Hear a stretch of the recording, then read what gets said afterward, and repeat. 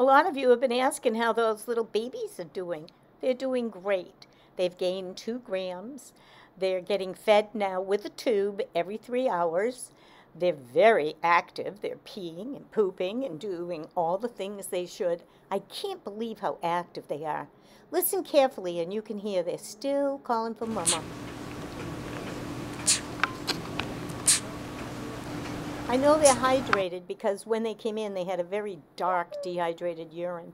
And this morning it was very pale. And this is always good news. Here they are. They don't even sleep together. They don't even stay in the same pouch. They just roam around. These two are on a mission, deciding where they're going to sleep.